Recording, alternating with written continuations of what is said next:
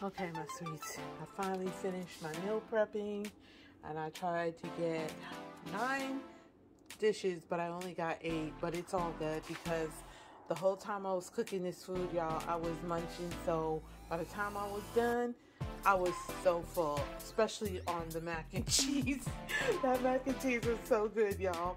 But I've got 8 dishes, so 8 dinners or lunches, whatever I want to use them for. I primarily use these for my dinner and my dinner only. I eat other things for breakfast and lunch. So I got 2 meatloaf.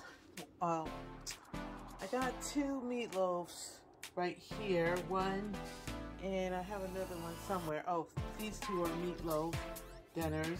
This is the salmon. This is the grilled chicken, lemon pepper chicken, 2 of those. And then I've got the wings, which equal 4 wings per meal, plus a slice of meatloaf.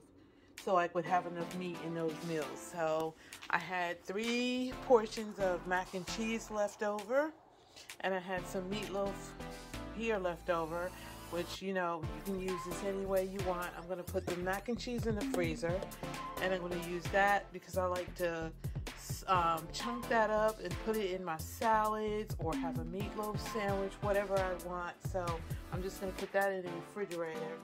The mac and cheese is going to go in the freezer for next week's meal prep, and that is it for this week. I don't have to cook dinner for the rest of the week. Thank you, Lord.